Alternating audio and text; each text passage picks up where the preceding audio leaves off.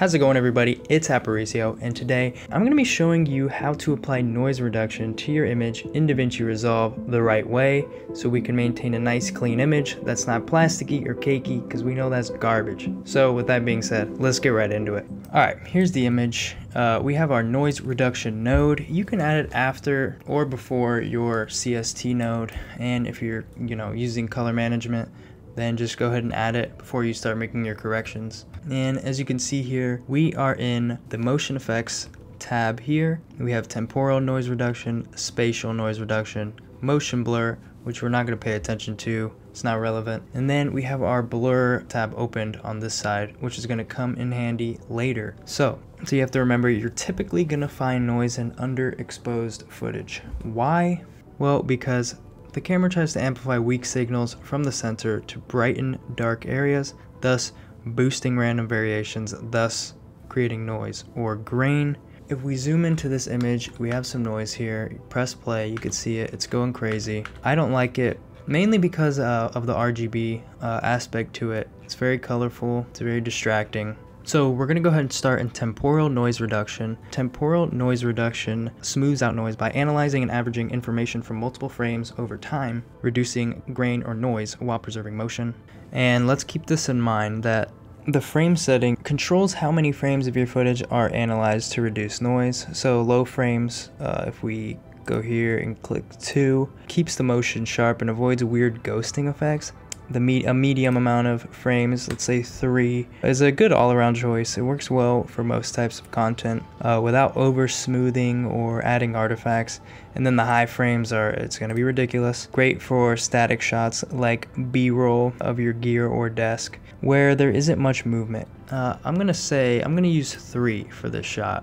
A little bit of motion, nothing crazy. It's a safe spot. So right here, you're typically going to want to choose better, okay? Obviously, it uses more computing power, but it's better, and you'll be able to fix that. I'll show you later if it's too heavy on your system. Motion range, we're going to put small. There's not a lot of motion here. Let's just give Davinci a heads up and put small. Okay, so Luma, Chroma, and they're linked, as you can see. You can unlink it if you want. So you gotta remember, Luma represents the brightness or intensity of an image typically, and Chroma represents the color information in an image. So if we go ahead and put up our Chroma, we can get rid of that kind of RGB aspect of our noise here, and we can kind of keep what's left, which is mainly just grain. And then when we go to pick up the Luma, we can see it's kind of bringing that grain out of there. It's making our image blurry, more blurry. I wouldn't do too much of that. I would do a little bit. I put mine at 4.2. My Chroma, I put up a little bit more. And then the motion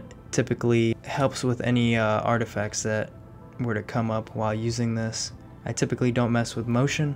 And then blending is blending it back to before we use this effect. So we're just kind of blending it back to our original image. I don't mess with it too much, but if you want, you can.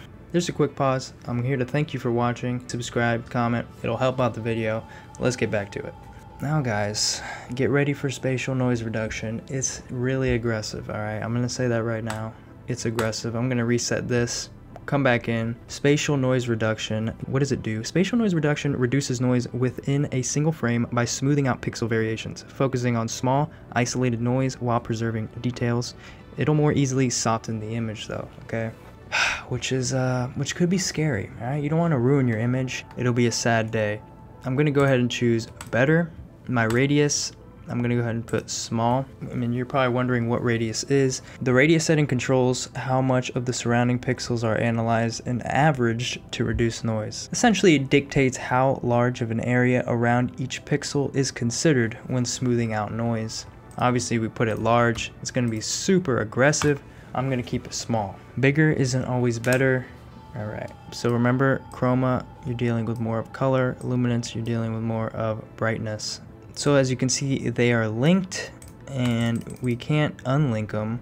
The only way we can unlink them is if we come here to mode and go to enhanced. Now we can unlink them. So let's see what we can do with them linked first. I'm gonna put it up for the sake of the video and to show you how much this can ruin your image. Let's put it all the way up. And you can see our image is very plasticky. Looks like a wax figure, okay? And if we play it, Okay, I don't even want to look at it, guys. I'm putting it back down, and let's just put it up about a third of the way, and you can see it's you know, it does its thing. But what I would probably want to do is unlink them and use these each separately. I'm gonna start with the chroma. Okay, I'm gonna do the luma a little bit. That would probably be as far as I would go here, and then you would typically use a combination of both temporal and spatial. But I would typically start with temporal noise reduction, and then if needed I'd go over to spatial. And then what you can do is add a node here, and say you needed to sharpen the image back up, you can go right here and reduce this. I usually do to about 48 only, and bring some of the sharpness back into the image, and your footage will have a very hard time playing. What you can do is come up here to playback, go to render cache, and click smart, and it's going to go ahead and cache this node, this noise reduction node, and it's red now. You're going to wait till it turns blue, and then your footage is going to be able to play smoothly. There you go. If you're still here at the end of the video, you're a trooper. Thank you very much. I'll see you guys in the next one. Happy New Year.